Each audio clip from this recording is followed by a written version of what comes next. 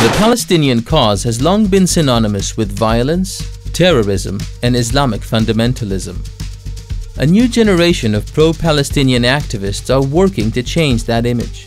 These young, eloquent speakers, educated in Western universities, are making the rounds on news programs. Violence only begets more violence. And on university campuses advocating their vision for Palestine. We advocate rights. They're part of the BDS movement. The Boycott, Divestment and Sanctions movement. And their message is clear. We need to boycott Israel.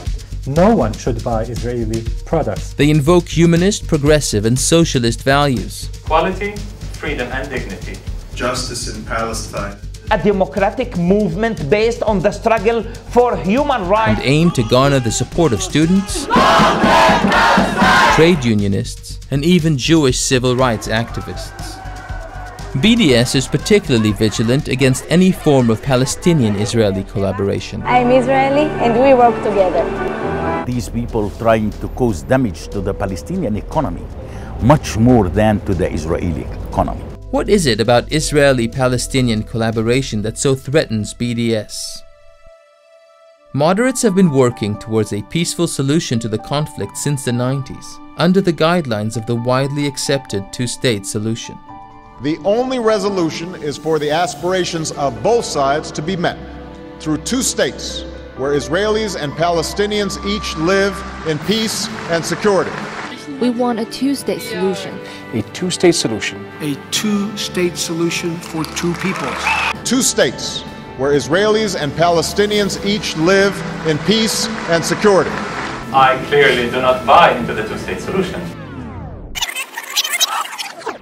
I clearly do not buy into the two-state solution.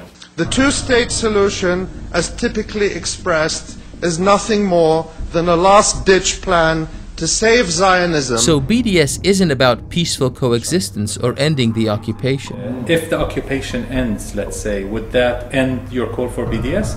No, it wouldn't. No. BDS moves beyond ending occupation to place demands for what they term the right of return, the relocation of millions of Palestinians from around the world into Israel. This is the most basic, fundamental right that we cannot negotiate away. This is something that we cannot compromise on. You're going to overnight, radically, completely change the demographic balance in the country. The right of return would extinguish Israel as a Jewish state, and that's not an option. This implication is not lost on Barghouti. If the refugees were to return, you would not have a two-state solution. You'll have a Palestine next to a Palestine, rather than a Palestine next to Israel. If these goals are all actually implemented, what will result is the end of Israel as a Jewish state. Or as BDS activist Ronnie Casseroles puts it, BDS will help bring about the defeat of Zionist Israel and victory for Palestine.